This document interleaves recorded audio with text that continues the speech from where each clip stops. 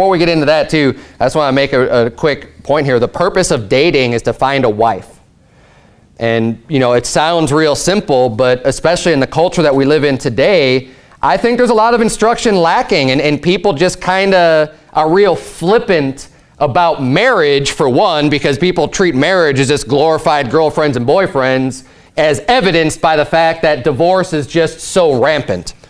That people don't treat marriage with the gravity and sobriety that they ought to treat it as, you know, when you decide to say I do or I will live with this person until death do us part, for rich or for poor, you know, in poverty and in wealth, and, you know, in good times and bad times, and you know, all of these promises that you're making, like, that is serious.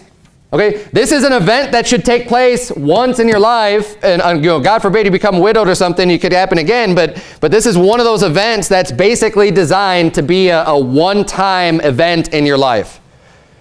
It's designed to be, you do this once and there's no do-overs. There's no, oh wait, I made a mistake. It's done. You're sealing something in that marriage, and it's a beautiful thing. It's a great thing, but we need to treat it with importance, and going all the way, starting with the dating all the way through the marriage. It's a very, you know, sanctimonious thing. It's very,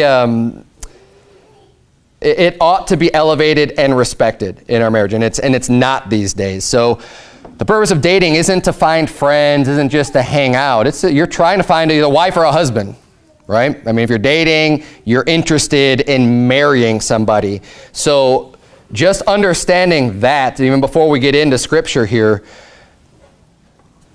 because you know that it's forever, you're going to want to know who it is that you're planning on marrying. And one of the best things you can do in dating is to communicate a lot and get to know the other person. And this is something I actually did do before my wife and I got married, is talked a lot about your beliefs, your goals, where you want to be in life, what direction you want to take. You know, you want to make sure before you get involved, if you want to have a lot of children, but then the person you're interested in is like, I don't really want to have children, that's not something you kick down the road and say, well, we'll just deal with that later. Okay, because that is something that's at a core that can cause a lot of problems and a lot of strife. Or, you know, we could start off with the most basic thing, you know, I'm saved and I'm going to heaven, but this person I'm interested in is not saved, and, you know, well, we'll just deal with that later. No, that is the number one thing that you're going to need to make sure is established. And that's actually what the Bible puts on as far as marriage goes. You know, you can marry whom you will, only in the Lord. And God gives us freedom and choice to go out and find someone that you love, someone you're attracted to, you know, whatever. But just, you're born again, make sure that they're born again. Make sure that they're saved, because that goes to a person's religion, a person's belief in God, goes to the core of who a person is. And if you've got difference and variance there, that's not going to do any good for you. It's just going to cause problems. So that's number one. Obviously, you're going to want to talk about other things. You know, if you're a man and you believe that your wife should be at home and not working a job and raising the kids, and you kind of have this understanding of how a marriage should work. Talk about those things so that your wife isn't blindsided getting into something and being like, well, I had no idea that you wanted me to do this and this and this and this and this. So it's not just some big shock, because guess what? That's going to cause problems.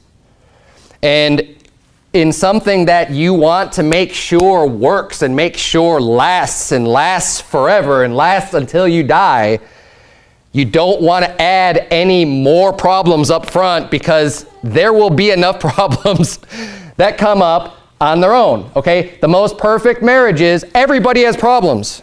Everyone who's married, I see a lot of heads nodding and say, yep, this is true. And when you choose to live with someone and stay married, you know, it's natural. We're human beings. There will be problems and things that come up. There will be fights. But we don't want to add to that, especially when you're getting started, right?